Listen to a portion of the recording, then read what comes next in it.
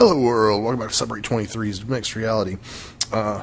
Today I started a new version of the project, started it from scratch, and just wanted to kind of play with some other interface ideas. We've kind of stepped on this one before, but here's a more thorough way of looking at it. Alright, so I figured I'm going to need multiple windows, and these windows will be able to be positioned for your convenience.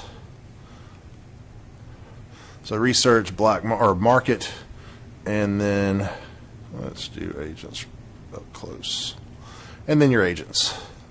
I obviously don't want to go into too much detail about my game, but this is more about exploring the interfacing that goes along with augmented reality. Or mixed reality, depending on how you look at it. Now, I've got an agent here, and I want to go into her details. I want to see what she's done, how she looks, blah, blah, blah, and now I've got a model of this person. Yeah, I'm pretty sure that's a guy. But, and I don't have any other buttons working currently. Like I said, I just started this afternoon. It was kind of a let's go this route, see how it feels, and I'm actually liking this a lot better.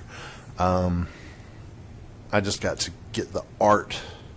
You know, this is all obviously place marker art stuff that I could find off the internet.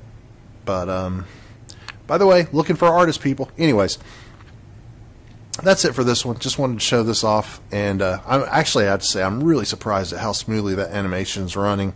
This character, I'm not getting any real frame hits.